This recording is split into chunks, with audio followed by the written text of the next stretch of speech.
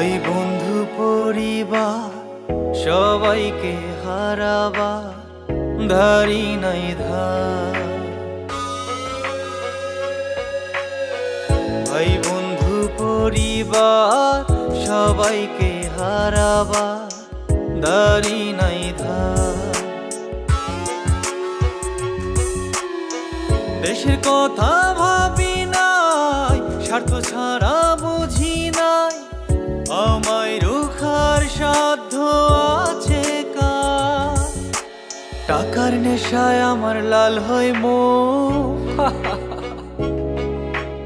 আমার জীবনে তাই ফেরারি সুখ।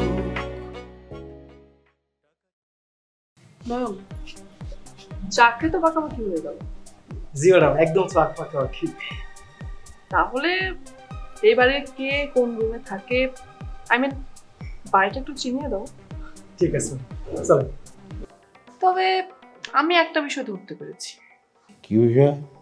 আমি যখন বাড়ির মধ্যে গেলাম তখন সে কারোর সাথে কথা বলছিল, হয়তো তার নাতি অথবা নাতনির সাথে, এইটুকু শিওর। কি কি বলছো তুমি? বুবু, তুমি এফআই মানিক ভাইরে চিনো না? সে তো মেলা বড় ডিরেক্টর। সে শাকিব খানে নিয়ে সিনেমা বানাইছে। আমগো সিনেমাটাও সে বানাইবো। কালকে সে আইবো, তারা টাকা অ্যাডভান্স করতে হইব। মা, আমি ঠিক বুঝতে পারছি না বাবা কি বেঁচে আছে। তোমার তোমার এমনটা মনে হচ্ছে কেন? তোমার দাদা কি এমন কিছু বোঝাতে চাইছে যে তোমার বাবা আর বেঁচে নেই? রেখাকে কেন খুন করতে চেয়েছিল? রনক আর রেখার প্রেমের বিয়ে চাচা মানতে পারেনি, চাচা মেনে নিতে চায়নি। রনককে আটকে রেখে চাচা রেখার পরিবারের উপর অনেক অত্যাচার করে, আর এর জন্যই রেখার বাবা মারা যায়, আর আমাকে দায়িত্ব দেয় রেখাকে খুন করার জন্য। কি এটা? রনক তোমাকে ডিভোর্স লেটার পাঠিয়েছে, তোমার প্রতি ওর মোহ কেটে গেছে। আমি আমি রনকের সঙ্গে একটু দেখা করতে চাই। সেটা কোনোভাবে সম্ভব না। চাচা অলরেডি তোমাকে খুন করার জন্য লোক ভাড়া করে ফেলেছে। আমি সেটা জেনেই তোমার কাছে আগে ভাগে চলে এসেছি। রেখা, আমরা তিনজনই সহপাঠী ছিলাম। প্রথম তোমাকে যেদিন দেখেছিলাম সেদিনই আমি তোমাকে ভালোবেসেছি, কিন্তু তুমি ভালোবাসলে রনককে। জোর করে তো ভালোবাসা পাওয়া যায় না, তাই নিজের ভালোবাসাটা চাপা দিয়ে রাখলাম, যেটা আজও আমার মনের ভেতরে আছে। সেই জন্যই কি আমাকে মারতে এসছো? দেখো, আমি তোমাকে মারতে না আসলেও চাচা অন্য কাউকে এখানে তোমাকে খুন করবে, কিন্তু বিশ্বাস করো আমি চাই করে দিচ্ছি।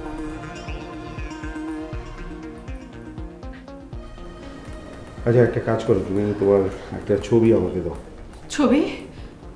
আমার ছবি দিয়ে কি হবে? তোমাকে যেটা বলছি তুমি সেটা করো, তারপর বলছি। কেন এসো, যাও।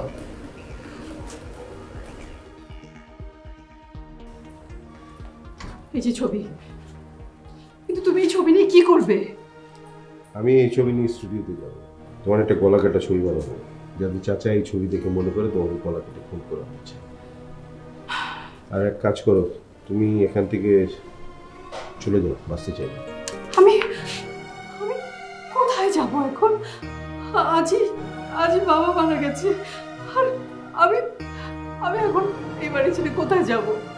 যে যাওয়ার সে তো চলেই গেছে, তুমি ঢাকা ছেড়ে চলে যাও। আমি আমি একবার রনকের মুখোমুখি হতে চাই। আমি তো তোমাকে হাই রিস্ক নিয়ে রনকের সাথে দেখা করিয়েছি, তুই তো কথা বলেছো না? কথা বলে বুঝতে পারোনি যে রনকের তোমার প্রতি মোহ কেটে গেছে? আরে বাবা, বড়লোকের ছেলে, এরা এখন একজনের সাথে কালকে আর একজনের সাথে, এত কথা বলার সময় নেই। তুমি তাড়াতাড়ি এখান থেকে বেরিয়ে। আমার তো ঢাকায় পরিচিত কেউ নেই, আমি কোথায় যাব? আরে বাবা, তোমার তো ঢাকায় থাকা যাবে না, এমনকি তোমার দাদা বাড়িও যাওয়া যাবে না, সেখানে চাচার সোর্সরা গিয়ে তোমাকে ধরে ফেলবে। তাহলে আমি কোথায় যাব? তোমার নিয়তি যেদিকে আছে সেদিকেই যাবে। আর একটা কাজ করো, আমি বাইরে অপেক্ষা করছি, আমার দুটো লোক আছে, তার সাথে তুমি যতদূর যাওয়ার সেখানে চলে যাবে। ঠিক আছে, বেশি দেরি করো না, কাপড় চোপড় গুছিয়ে নাও।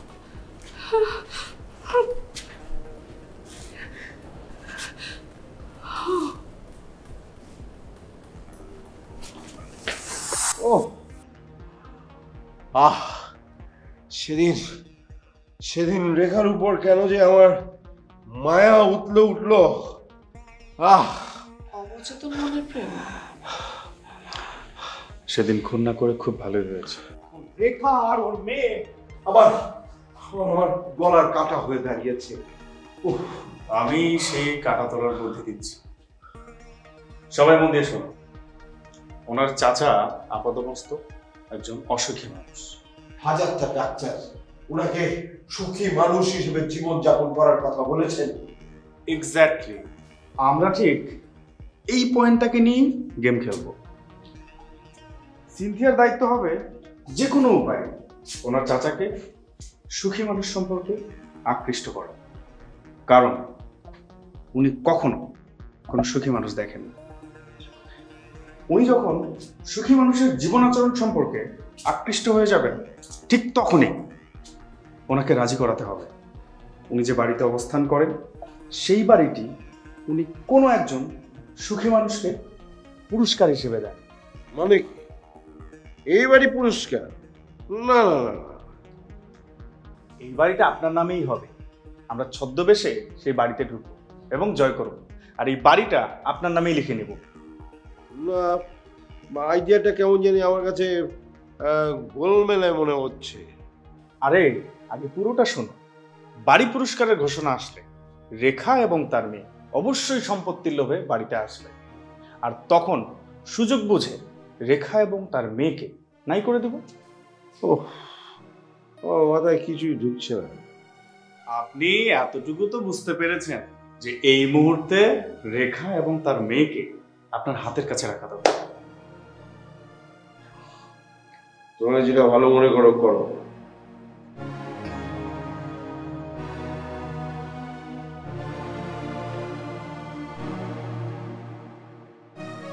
তাহলে তোমরা আগের প্ল্যানেই থাকো, চলি। জ্যাক, তোমার কাছে একটা মেল করেছি, যে মেলে আমজাদ সাহেবের বাড়ির তথ্য এবং তার আত্মীয় স্বজনদের সমস্ত রকমের নাম্বার আর সমস্ত তথ্য তোমার কাছে দেওয়া আছে। ঠিক আছে, সকালে দেখো।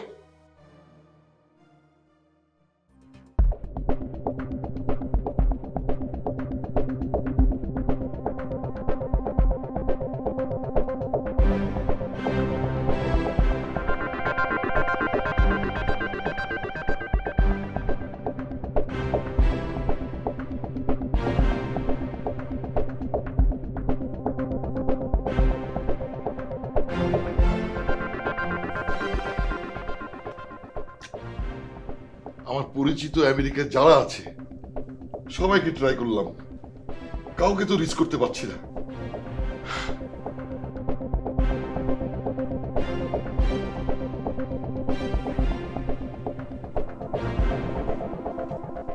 স্যার, ফলগুলো এখনো খান নাই?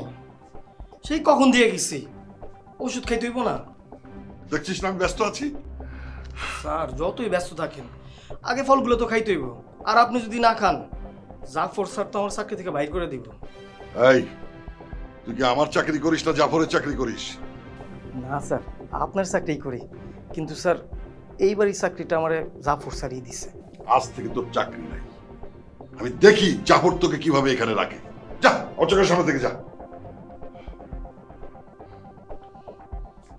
নয়ন,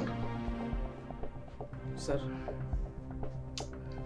আমি কি পরিস্থিতির মধ্যে আছি তুই বুঝতে পারছিস না? আমার তো মনে হচ্ছে আমি পাগল হয়ে যাব।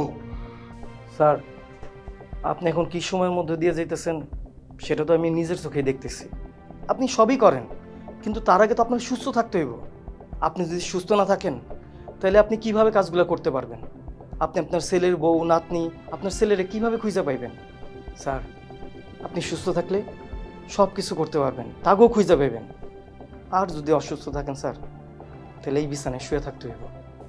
নয়ন, তুই আমাকে নিয়ে এত ভাবিস? আমি তোর উপরে রাগারাগি করেছি, আমাকে ক্ষমা করে দিস না। কি কইতেছেন স্যার? আপনি আমার কাছে ক্ষমা চাইতেছেন? আমি আপনার সাথে আছি স্যার। এখন তো আপনি যা করতে কইবেন, যেখানে যেতে কইবেন আমি সব করব। কিন্তু স্যার তার আগে আপনি একটু খায় নেন স্যার।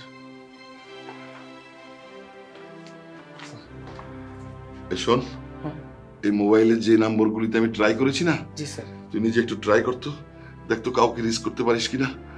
কর।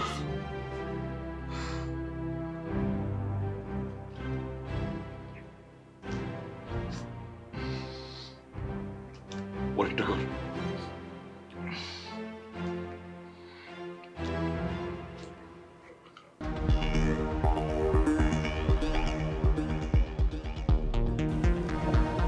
কি ব্যাপার, দুইটা ডিভোর্স লেটার, তাও আবার একই ডেটে? একবার ডিভোর্স দিয়েছে রেখা, আরেকটা দিয়েছে রনক।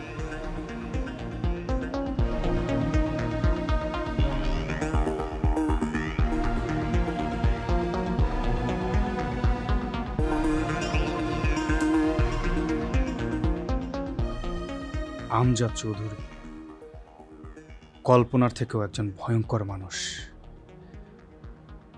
এ তো দেখছি পেশার চেয়ে ব্যক্তি জীবনে অনেক বেশি অসৎ।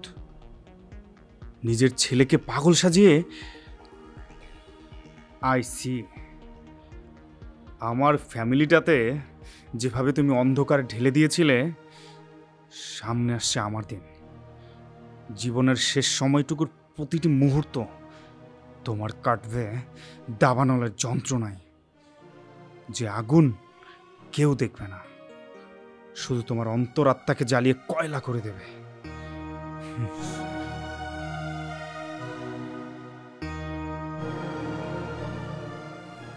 ম্যাক, আমজাদ চৌধুরী আমাদের কল্পনার থেকেও ভয়ানক। আমিও সিনথের মিলে সিসি পেয়েছি। আচ্ছা, আমজাদ সাহেবের কোনো ভাই নেই, তাহলে জাফর কিভাবে ভাতিজা হয়? আমিও সেটা নিয়েই ভাবছি। আমি একটা কল দেখি। না, এখন না, অন্য কোনো সময়, অন্য কোনো দিন।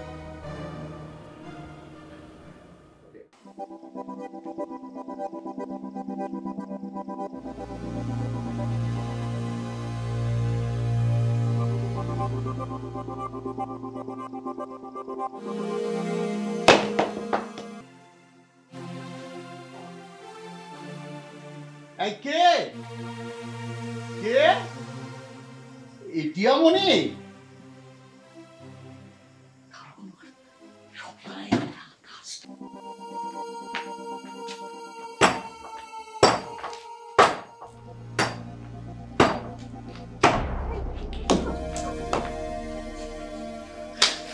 তালা ভাঙার চেষ্টা করছি। কেন কেন মানে তালা না ভাঙলে ভিতরে ঢুকবো কি করে? ভিতরে না ঢুকলে টাকাগুলি নিব কি করে? এদিকে আসো, শোনো। তুমি না দিনের বেলা আমাকে বললা তালা ভাঙা যাবে না, তাহলে আমরা ডাকাতি কেসে পড়বো। তাহলে এখন কেন তালা ভাঙছো? এখন কেন তালা ভাঙছি এইটার উত্তর একমাত্র হচ্ছে যে আমি আমার সিদ্ধান্ত পরিবর্তন করেছি। কারণ দুপুরবেলা মানে দিনের বেলা আমার কাছে মনে হয়েছিল তোমার বোনকে পটকিয়ে পাটকিয়ে আমরা টাকাগুলি নিয়ে ভেগে যেতে পারবো, কিন্তু তোমার বোন যে বুদ্ধিমতী এবং যে শিয়ানা, ধারে কাছে হতে যেতে পারছি না। এটা ছাড়া এখন আর বিকল্প কোনো উপায় নেই। তাই না? আমি কিছুই বুঝি না। না আসলে তুমি একা টাকাগুলো নিয়ে ভাগতে চাও আমাকে ফেলে। কি আজব কথা বলছো? আমি তোমাকে রেখে কেন ভেগে যাব? যে কারণে তুমি ঢাকা থেকে আমাকে না জানিয়ে এখানে চলে এসেছো। সালমা না বললে আমি কিছুই জানতে পারতাম না। ও, তোমার বোন তোমাকে জানিয়েছে যে আমি এখানে চলে এসেছি? না না না না না, সেটার কারণটা ছিল যে একাধিক কারণ। ওই যে তুমি আমাকে ওই ভিডিও ভাইরাল হওয়ার কারণে এত পরিমাণে অপমান অপদস্থ করেছো, আমি প্রচণ্ড আঘাত পেয়েছি এবং পরবর্তীতে ঘৃণায় লজ্জায় আমি বাড়ি থেকে ভেগে চলে গিয়েছিলাম। তারপরে মনে হলো এতগুলি টাকা পড়ে আছে, টাকা ছাড়া কি জীবন চলে? এই টাকাগুলি নেওয়ার জন্যই তো এখানে এসেছি। তুমি আমাকে কষ্ট দাও নাই, তুমি নিজে কষ্ট পেয়েছো। তোমার এই ভিডিও ভাইরাল হয়েছে, আমি আমি আমি অপমান হইনি? মানুষজন ছিচি বলেনি আমাকে? তুমি আমাকে ঠকিয়েছো। তোমাকে ঠকাবো কেন? আমি কখনো জীবনে কোনোদিন বিয়ের পর বলো আমি তোমাকে ঠকিয়েছি? তাই না? ঠকাওনি? আমি বোকা না? আমি কিছু বুঝি না না? তুমি বিয়ের পর যত টাকা পয়সা বিদেশে পাচার করছো আর আমাকে ঠকেছো, আমি কি পেয়েছি? আরে বিদেশে পাচার করেছি দুই বউয়ের কাছে, সেটা তো একটা অংশ ছিল, যে অংশটা ঢাকায় আমি তোমার জন্য রেখে দিয়েছিলাম সেই অংশটা তো ওরা সব লিখে নিয়ে গেছে, ব্যাংক সিজ করেছে। তাই না? আমাকে ঠকানোর জন্য এখন কত বাহানা তুমি তৈরি করবা? আমি কি পেয়েছি? আমি খালি অপবাদ। লোকজন এখন তোমার জন্য আমাকে বলে এই কি কি কি এই মহিলা কাকে বিয়ে করছে? আমি সহ্য করতে পারছি না। খালি অপবাদ অপবাদ। তুমি রিয়েলি একটা বোকা। হ্যাঁ আমি বোকাই। আস্তে আস্তে কথা বলো। তোমার ওই যে দেখো বোন আমাদেরকে কিভাবে ফলো করছে। এবার বলো, আমরা রাতের বেলায় বারান্দায় এসে কি করছি বা কেন এসেছি? ভালোবাসা করতে এসেছি। ভালোবাসার টানে আমি ঢাকা থেকে ছুটে এসেছি তোমাকে খুঁজতে খুঁজতে। ভালোবাসি, কত ভালোবাসি তোমাকে, তাই না? সেই ভালোবাসা যত বড় জীবন তত বড় না। তোমায় নিয়ে হাজার বছর বাঁচতে বড় ইচ্ছে হয়।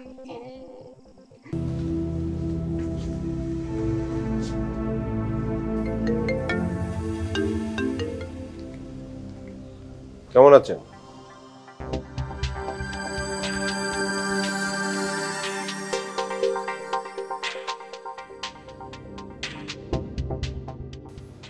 আচ্ছা, আপনারা এইসব জানলেন কি করে? শুনে, কারো উপকার করতে গেলে সময় এবং টাকা দুটোই খরচ করতে হবে।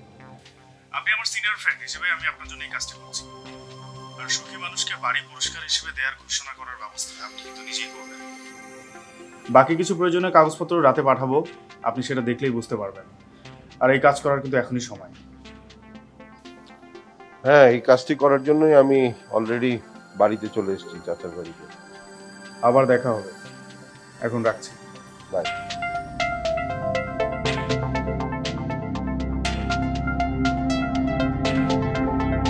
চাচা প্লিজ আপনি খান, না খেলে অসুস্থ হয়ে পড়বেন। প্লিজ খান। রণকের কোনো খোঁজ পেলে? হ্যাঁ, রণকের খোঁজ পেয়ে যাব। একদম বায়বীয় কথা বলবে না। চাচা, যুক্তরাষ্ট্রে অলরেডি খবর পাঠিয়েছি, দরকার হলে প্রতিটি প্রভিন্সে রণককে খোঁজ করব। আপনি কোনো টেনশন করবেন না, আমি খুঁজে বের করবো। এখন খান। আর যুক্তরাষ্ট্র থেকে একজন বাঙালির খবর পাওয়া জাস্ট ওয়ান টুর ব্যাপার। রণক সাহেবের খোঁজ 48 ঘন্টার মধ্যে মিলবে, কোনো চিন্তা নেই। কিভাবে? অ্যাকচুয়ালি যুক্তরাষ্ট্রের সব বাংলা টিভি, অনলাইন টিভি, এমনকি ঢাকার সব প্রাইভেট চ্যানেলের প্রতিনিধি কমিটির নেতা হচ্ছে আমার বড় ভাই। আমি যদি ভাইয়াকে বলে দিই তাহলে নিউজ টিকার চালিয়ে দেবে সব চ্যানেলে, এমনকি ছবি দিয়ে নিখোঁজ সংবাদ দিবে। ব্যাস হয়ে গেল। এই সিম্পল ম্যাটারটা নিয়ে আপনি একবারও যদি আয়নায় আপনার মুখটা দেখেন তাহলে বুঝতে পারবেন কেমন মলিন আর শুকনো দেখাচ্ছে। আপনি একদম চিন্তা করবেন না প্লিজ। নয়ন, সকাল থেকে স্যার কিছু খায়নি? জি না ম্যাডাম। ফোন দাও, ওকে ফোন দাও। কি ভাবছো? টিভি পত্রিকায় বিজ্ঞাপন দিয়ে ভরে ফেলো, যত টাকা লাগে আমি দেব। স্যার এখন তো অনেক রাত, আমি কথা দিচ্ছি স্যার, আমি কথা দিচ্ছি রণক সাহেবকে আমি খুঁজে বের করব, যেভাবেই হোক আমি 48 ঘন্টার মধ্যে খুঁজে বের করবো স্যার। আর স্যার আপনি একদম চিন্তা করবেন না, আমার উপরে ভরসা রাখেন, এটা আমার চাকরির প্রথম চ্যালেঞ্জ। 3 দিনের মধ্যে যদি ওকে খুঁজে বের করতে না পারো আমি তোমাকে স্যাক করব। যদি পারি স্যার তাহলে কি আমার স্যালারি ডাবল হয়ে যাবে? হ্যাঁ। Deal done. Deal done. আমি শুধু একটা বার আমার বাবার সঙ্গে দেখা করতে চাই। তার কি আর কোনো দরকার আছে? সবাই তো সম্পদ নিয়ে কারাকারি করে, এই মেয়েকে আমার স্যালুট। ওর বাবার সাথে দেখা করাতে না পারলে ওর সাথে আমি কথাই বলতে পারবো না। এটা যে কি কষ্টের সেটা তুমি বোঝো। বাবার সাথে তোমার কি এমন ঘটেছিল যে বাবা তোমাকে ডিভোর্স দিয়েছিল? তোমাকে আমি মেরেই ফেলবো, তোর বেঁচে থাকার কোনো অধিকার নেই। তোমাকে আমি তোকে মেরেই ফেলবো। আরে জাফর সাহেব, জাফর সাহেব, আরে কি করছেন? ঠিক আছে।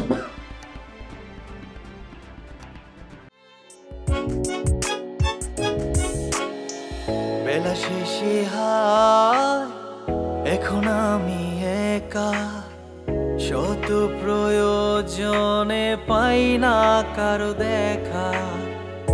অপরাধ বোধ আমায় করে করে খায়, ভালো থাকার আজ নেই কোনো উপায়। টাকার নেশায় আমার লাল হয় মুখ, আমার জীবনে তাই ফেরারি সুখ।